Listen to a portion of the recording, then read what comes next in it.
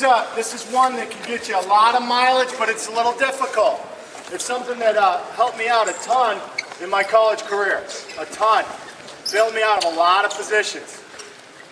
But again, it takes a little bit of skill and timing, the right timing. All right? It basically is rolling underneath when you're on your knees. Okay? So let's say, and a lot of times you saw that probably in these scrambles where he was getting all 3/4 of the way around me. Okay? What I do is I just open my leg and I shoot a high crotch on my own leg. Does that sound about right? Actually, I shoot a double high crotch. Here. Okay? And again, we're in a scramble. There's no, I'm not in the clear, but at least the imminent two is not there yet. Hey guys, we'll take a water break after. Get back out here. Hey, let's go. Love you like a brother, but come on.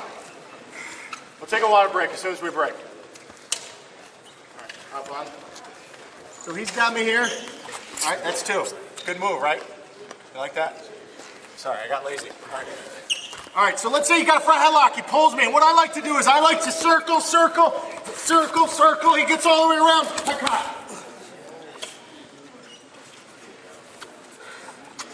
There's a bit of like jiu-jitsu in this one, You know what I'm saying? You know that one where you go underneath and you work your way out? I don't know. I watch UFC and I see guys doing. I watch UFC and I see a lot of times, guys, could you hit this move, by the way? When they're going for that rear naked choke, they're here and they come up. Bum. Now you see that one right there? That was one where I was a little crowded. What I do is I just use my feet to improvise on that one. So let's say he's got me a little crowded. I'm not in the right position to shoot a high crotch on myself. What really worked for me was just being able to roll underneath towards him. If I rolled forward, he's just going to gather and score. But if I get here and I get a little crowded here, I'm going to just take my whatever I have and just throw them off.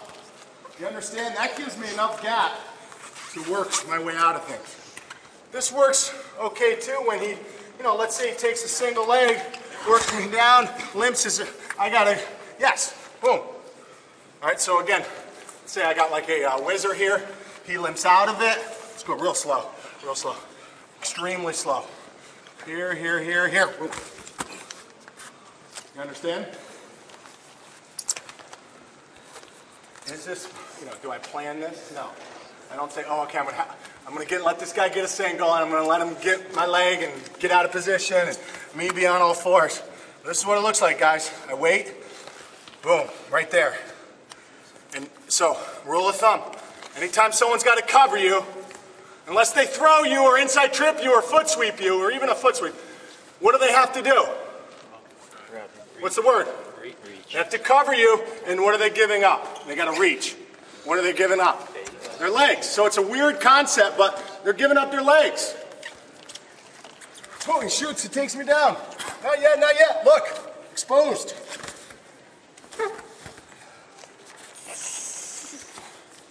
So in a match,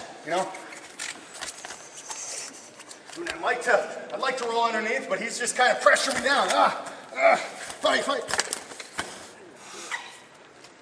You understand?